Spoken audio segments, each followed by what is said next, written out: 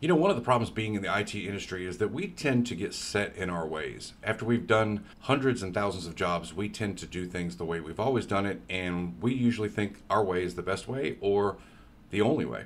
And we're not usually very receptive to change. Until today. This old dog just learned a new trick. So let me briefly explain to you why this is such an absolute game changer. If you've watched any of my videos, you know I specialize in Windows tips, tricks, repair, things like that. But this doesn't just benefit me as a computer tech.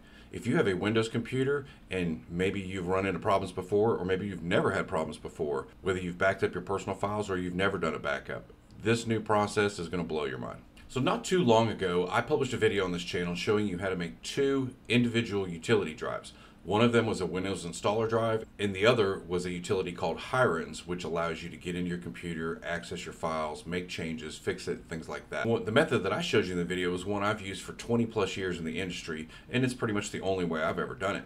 The video was super popular, and a lot of you found a lot of value in that video. And then the comments came by the hundreds. I got so many comments telling me, use Ventoy, use Ventoy, use Ventoy. This method is outdated. Use Ventoy. I said, what's Ventoy? I figured this many people saying the same thing over and over again couldn't be wrong. So I decided to check it out for myself and then make an updated version to my older video showing you this new method. So in a nutshell, this program allows you to consolidate multiple ISO files onto one disk instead of having one separate disk for each individual utility. So now you can take this and make it look like this. And as an added bonus, I tweaked it a little bit to make it even better for you. You're absolutely going to love what I'm going to show you. So today I'm going to show you how this new method is going to be so beneficial for you. And then I'm going to show you step by step how to download and install the files you need. It's not hard to do, even as a novice.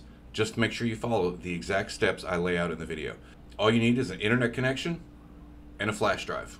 And stick around to the end of the video to hear my personal opinion of Ventoy and whether or not you think it'd be a great solution for you.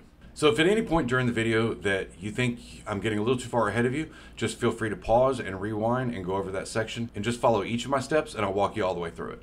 So let's get into it. Step one, you want to insert and identify your flash drive. So simply plug in your flash drive into your computer and you're going to get a pop-up window like this.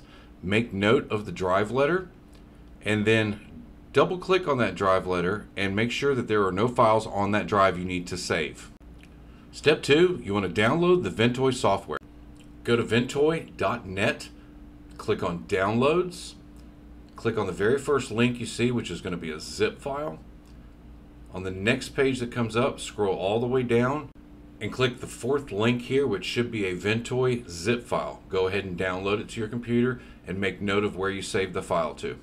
Once the file is downloaded, you want to go to your downloads folder, you want to right click and extract that file using your extraction program of choice. Go ahead and extract the files and then you'll see a pop-up like this with one folder inside of it and a handful of other files.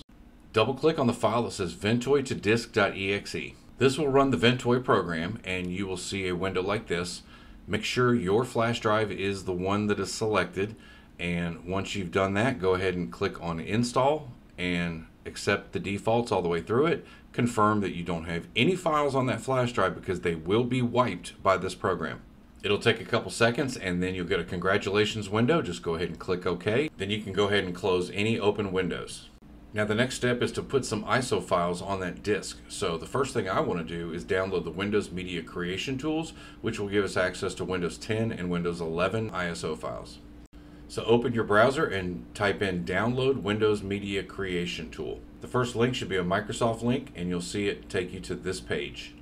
I'm going to right click on the Windows 10 and Windows 11 links and have them open in a new tab.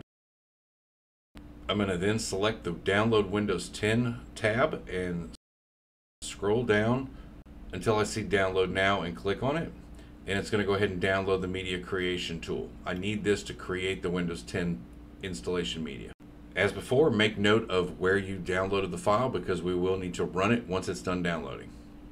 After the download is complete, go ahead and click on the Media Creation tool and start the program, and you should see a window that pops up that looks like this.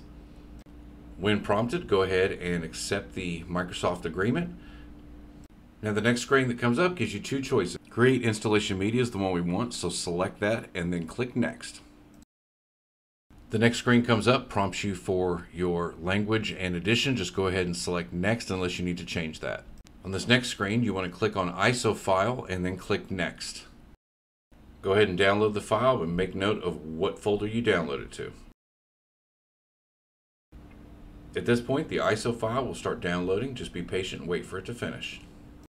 Now, if you'd like a Windows 11 ISO, you can switch over to the other tab and then scroll down and select Download Windows Disk Image ISO for x64 devices.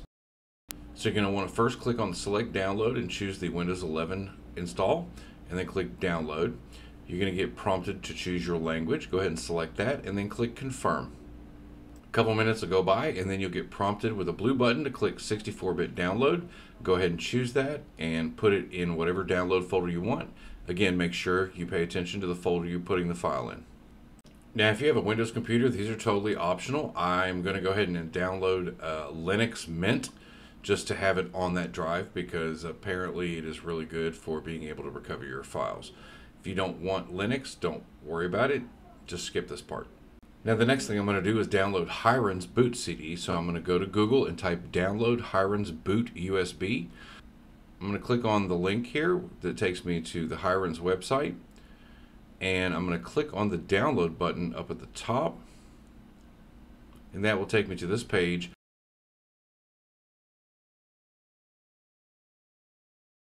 And at the very bottom of the page, you'll see next to file name, there's an ISO file. Go ahead and click on that and save it to your computer if you want Hiren's.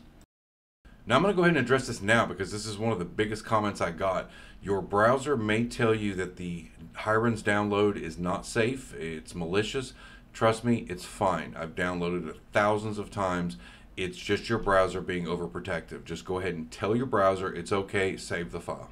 Now, there's a zillion other recovery disks you can download. I'm only covering these basic ones because these are ones that you absolutely need. But at the end of the day, once you've downloaded them all, if you go into that downloads folder, you'll see the ISO files that you actually downloaded. That's what we're going to copy to the Ventoy disk. So from here, I would just simply hold down Control in Windows and select the ISO files that you want to move to Ventoy. And then when you're done, let go of the Control key and the mouse. Now, there's several different ways to do this. You can right click and copy and then paste to the Ventoy drive, or you can right click and send to the Ventoy drive, or you can just physically click the collection of files and drag them on top of the Ventoy drive. All of that does the same thing and it'll begin the copying process. Now, once the files are copied, open up your Windows File Explorer and click on the Ventoy drive, and you should see all of those ISO files right there in the directory. That's great. That's exactly what you want. And now you're ready to boot to the drive and get started. Now, the next step in the process is to select your boot device when you turn your computer on. Now, it differs with each manufacturer. Sometimes it's F12, sometimes it's hit escape and then F9. Each manufacturer has a different boot order, so you need to investigate and find out with a quick Google search how to access your boot menu from your manufacturer. Now we're ready to boot to the Ventoy disk. In my case, I hit F11 and then I can select my drive and then I get this. I'm going to choose partition 2, which is my Ventoy disk. Then I will get the Ventoy menu. From here, you just simply select whichever ISO you want to boot from. In this case, I'm going to go ahead and select Linux Mint. Scroll down, hit enter, and then it will boot Linux. Choose normal mode and let it go. And just like that, within just a few seconds, I am running a full version of Linux on a Windows PC booted off a Ventoy disk. This is great if you need to go in and do any kind of file recovery or any other utilities, anything like that. You can just run Linux or you can install it. So I've rebooted the computer. I have selected my boot drive and again loaded Ventoy. This time I'm going to select the Windows 10 installer disk so I can go in and do some advanced troubleshooting in Windows. Scroll down, select Windows 10, tell it to boot in normal mode, and just like that, there's your Windows installer. You would click Next and then go to Repair, and then you have access to all the Windows troubleshooting tools in case your Windows PC doesn't boot correctly. Restarted the computer again and again selected the partition 2, which is my Ventoy, and this time I'm going to choose the Windows 11 installation software so that I can go in and make changes to my Windows 11 system. select boot to normal mode, and once again, just like Windows 10, you have the option to click next and then go to repair my computer. And if you have a Windows 11 computer with issues, then you'll be able to use this disk to get to those advanced troubleshooting steps. So this time I'm going to restart and load the Hiren's boot CD, which is another great troubleshooting utility. Now I know Medicat is the new and improved version that everybody loves. I'm an old school guy, so I'm still using Hiren's, but I will be making a video about Medicat soon. Either way, select Hiren's, load it, and next thing you know, you are at the Hiren's desktop interface, which gives you access to tons of troubleshooting utilities to possibly get you back into your computer or save your files. So I restarted again and loaded Ubuntu off the Ventoy disk. So as you can see, you have tons of options. Anything that you can download as a bootable ISO, you can load to this Ventoy disk and explore, play, fix, whatever you want to do.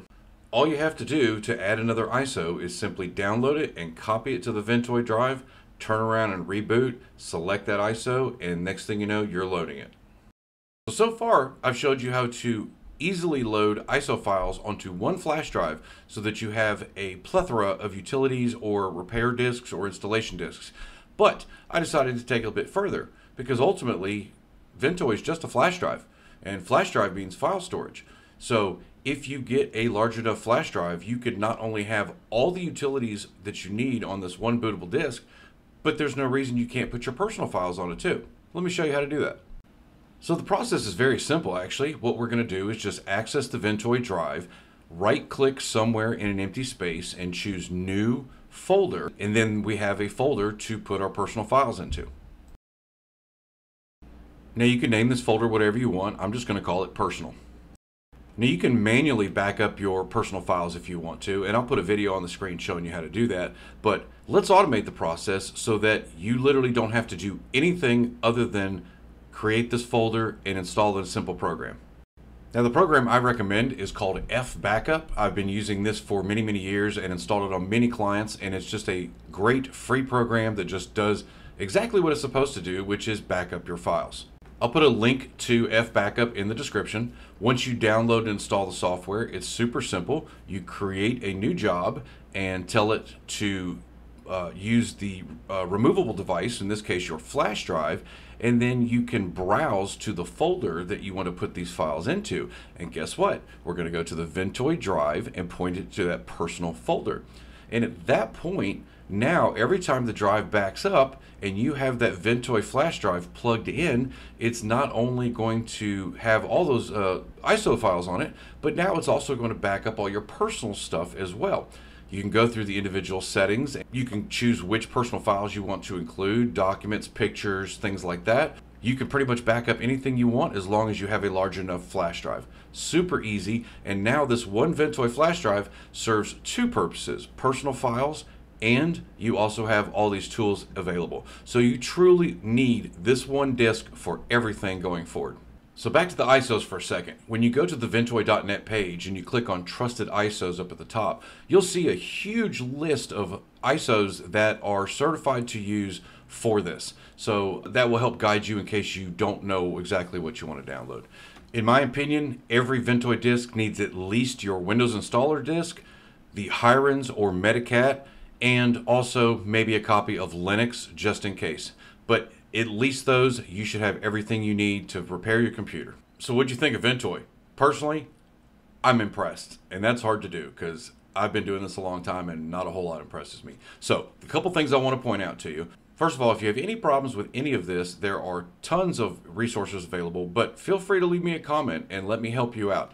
Secondly, when it comes to how big of a flash drive you need, that really depends on two things. How many ISOs do you plan on putting on the drive? And also, if you choose the personal file backup option, how much stuff do you have? So I did make a video a while back. I'll link to it up at the top so you can figure out exactly how much stuff you have, and then that will help guide the size of the flash drive that you need. Now, personally, for most people, something like this, a PNY 128 gigabyte should be more than enough. I think I got this for under $10 and delivered next day by Amazon. I'll put a link for the drives that I recommend for all different sizes, and you can choose the one that works for you. Pop it in, start the video. Next thing you know, you've got all the utilities you'll ever need, plus a built-in fast personal backup. What's better than that?